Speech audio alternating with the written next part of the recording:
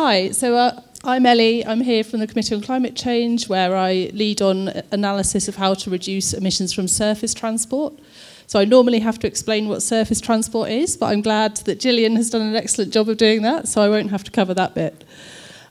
So to start with, I thought I'd go through the different technology options we have to reduce emissions from cars. Now, hopefully lots of you will have heard of these options before, and you'll have seen some of them on the roads today. Let's start at the very beginning. Petrol and diesel cars. We've all seen them. Some of us will have them. There are some ways you can improve the emissions from petrol and diesel cars. You can make engine improvements. You can reduce the weight of the cars. You can improve the tyres. But there are limits to how much you can improve these vehicles. You can also use limited amounts of biofuels in these vehicles. Now, you'll have heard about bioenergy, biofuels this morning, so you'll be very aware there's a limited amount of these fuels. And if you are going to make them, you might want to think quite carefully about where they're best used, which might not be this area when you're looking at all the other options available. Now, if you're thinking about types of cars that operate exactly as you would expect them to today, then another option is hybrid cars. So a hybrid car, just a hybrid, not a plug-in hybrid, has a battery in it, and that recharges as you drive from your engine. If you wanted to push the limits of how far you can get to with hybrid cars as far as you possibly can, and you've done everything you can think of to reduce emissions from your existing petrol diesel car, so you've done all the lightweighting, you've improved the engines, you've improved the tyres. According to our estimates, you're still looking you can only get to about 50 to 55% emissions reductions from hybrid cars. So what can we do that's a bit better than that? Then we move on to plug-in hybrids. So that's where you have a bigger battery in your car and you charge it directly from your electricity supplier, either at home or at a charging station at a shop or something. Now, that battery normally has about 30 miles of range in it, which doesn't sound like very much. But actually, most people find that their average daily driving is about 30 miles. So if you're charging it overnight and you're starting with a full battery every day, you can do most of your journeys in that 30 miles of range. When you need to go a bit further, then the car will automatically switch over to start to drive on the petrol or diesel. So you'll also have your fuel tank, which you need to keep topping up, but you won't be using it as often.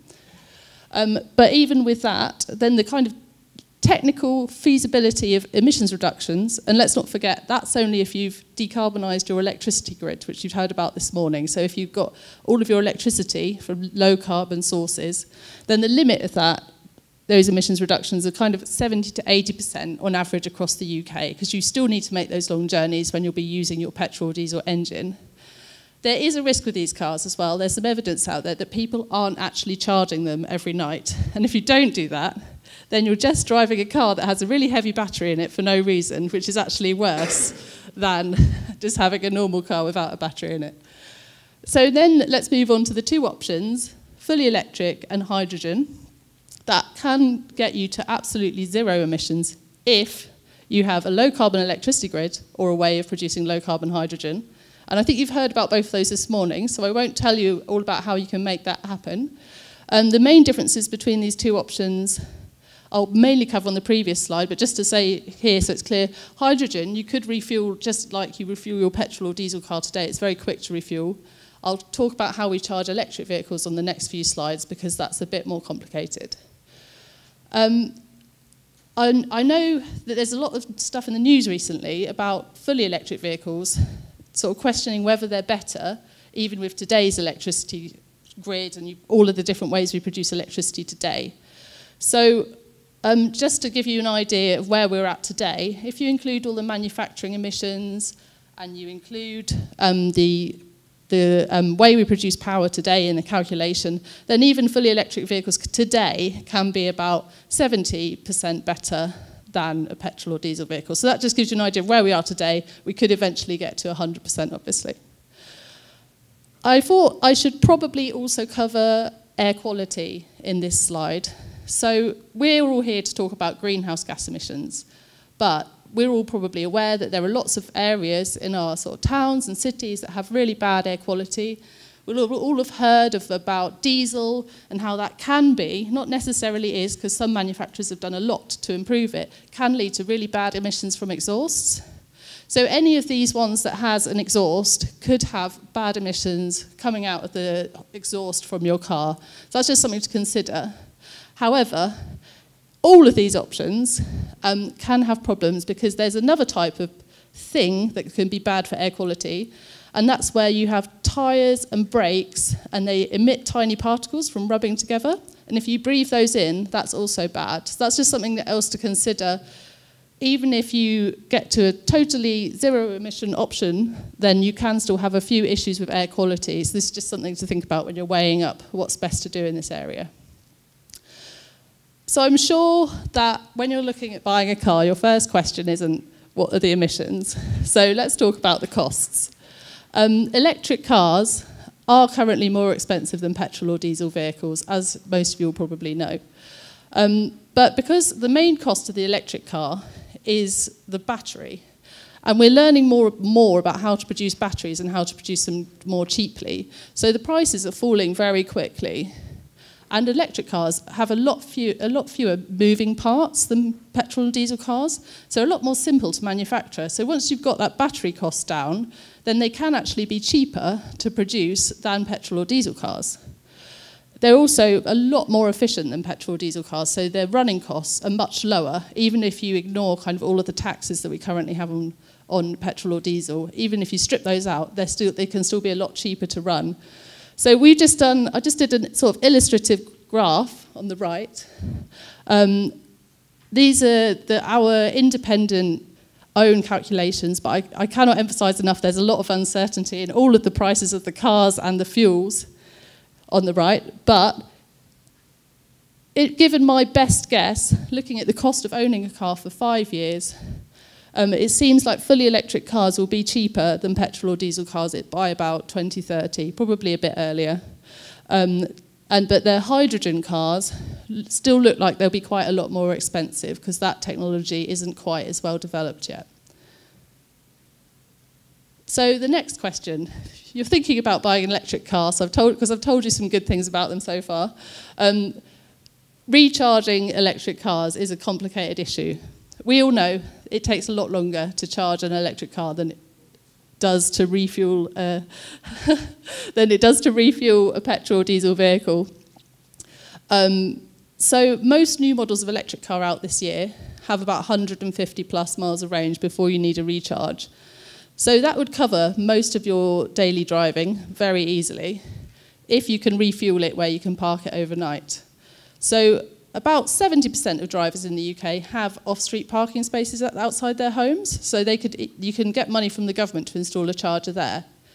It gets a bit more complicated if you don't have an off-street parking space at your house. Then you'll need your council to sort of figure out how you can charge it near your house. Or alternatively, you can get lots of chargers are being installed at shops, and those chargers will be a bit faster than you might have at home, because the idea is that you don't want to interrupt what you're doing to wait for your car to be charged. So if you get a fast charger at a shop, then it can still charge your car in the time that you're just doing your shopping anyway. So there are ways that you can get around the issue of recharging. Now, what about when there are journeys that are much longer than the range of your car? So the newest type of chargers can give about 100 miles of charge in 10 to 15 minutes. Now, I thought I'd just show, we are developing our charging infrastructure in the UK quite rapidly. This map on the right is of Birmingham, where we are now. But most of these chargers are of very different speeds, and only one of those is the newest type of charger that can give this 100 miles in 10 to 15 minutes. So where we are in the UK at the moment is we're still starting with quite a low number of electric vehicles. So in 2019, in December, you can see we got to about 6% of car sales were electric vehicles, and about half of those were fully electric ones. So the 6% is plug-in hybrid ones and fully electric ones, and there were very few hydrogen sales. In Norway, Norway does give us a bit of a cause for hope. So in March and September 2019, There, battery electric vehicles were more than 50% of new car sales. But I should say that in Norway, they very heavily tax petrol or diesel vehicles, and they don't tax electric vehicles. So there's a really good reason that you might choose to pick an electric vehicle. There is also optimism that there might be more electric vehicles in future. There's a few manufacturers down there that are bringing out new electric vehicles in 2020. And I just wanted to finish on a note about thinking about how long cars are on the road.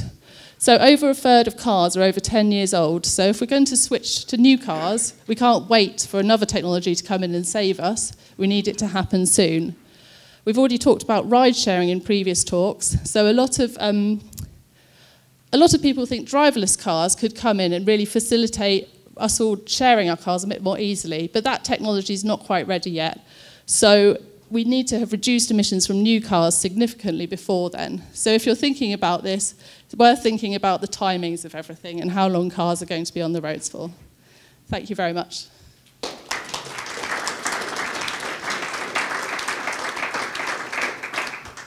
So thank you very much, Ellie. So again, we're going to stop for a few minutes just so you can write down a maximum of 2 questions each for Ellie. Again, 1 question per post-it, please.